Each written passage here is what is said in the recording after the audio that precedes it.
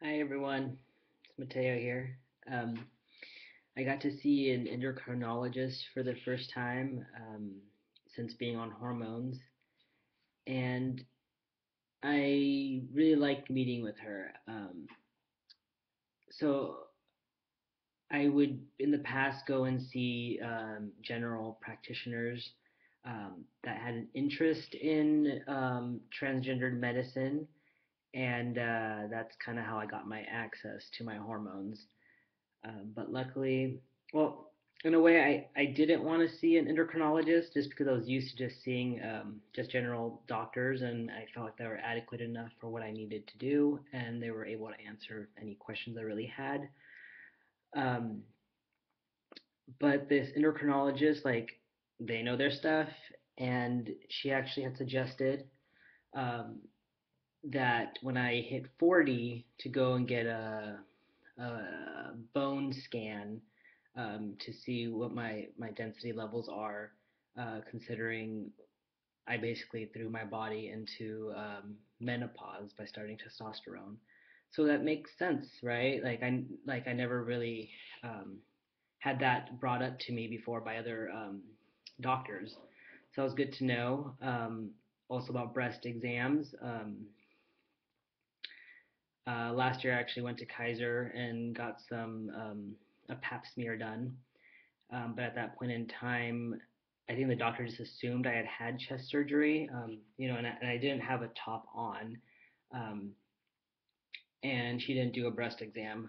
But the year previous, the other doctor had asked me if I had chest surgery, and I said no, and then she did do a breast exam.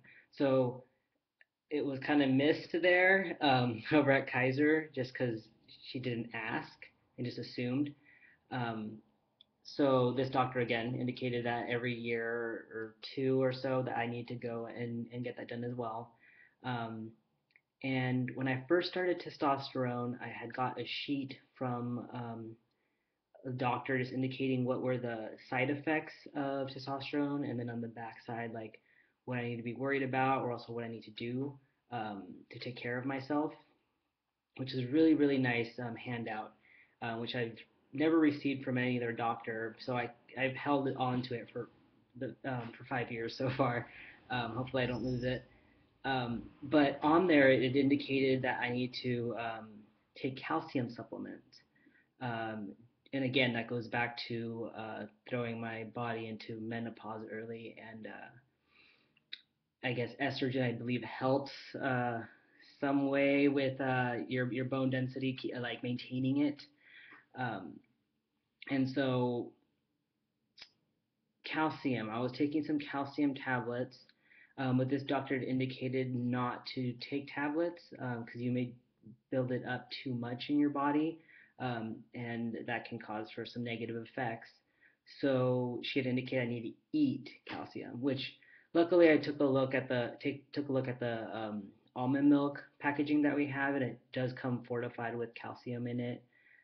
Also, another source I can do is yogurt, cheese, and there's other things. So I'm going to be very conscious of that. I need to have like a daily intake of calcium in my system. But yeah, it was good to meet with her.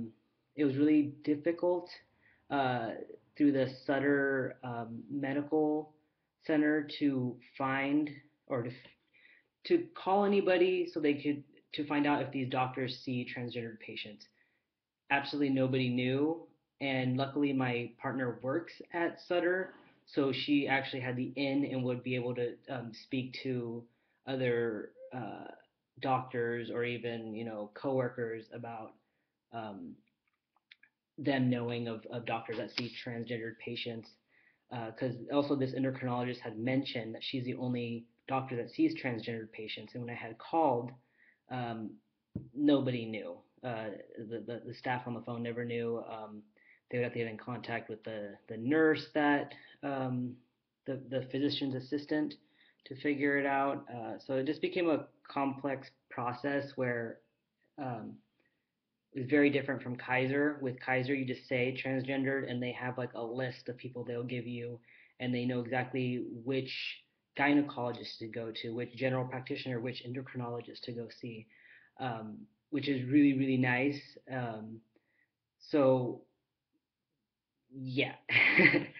So I'm not sure if anybody has experienced that with any other health centers that, Kaiser's like an A and Sutter is just failing. Um, but yeah, luckily I got everything aligned. So I just saw, what was her name? I'll have to post it at the bottom of this doctor. She's in Castro Valley here in the Bay Area. Um, and then also I'm going to be seeing a gynecologist to get my hysterectomy set up, um, hopefully soon. Not that I'm in a rush or anything, but I think it's better that I get those parts out just because I'm not using them. And additionally, um, I would be able to lower my testosterone dose because it's always been a concern of mine of having a high dose to counteract the effects of the estrogen that my body's still producing from my parts. So I'm really glad I'm getting that set up. But yeah, um, if you're able to through your health center see an endocrinologist, I would recommend you do it, and especially if they have had history with working with transgender patients, because again, they know more than just the general doctor. All right, um, that is all. Hope all is well with everybody. Take care.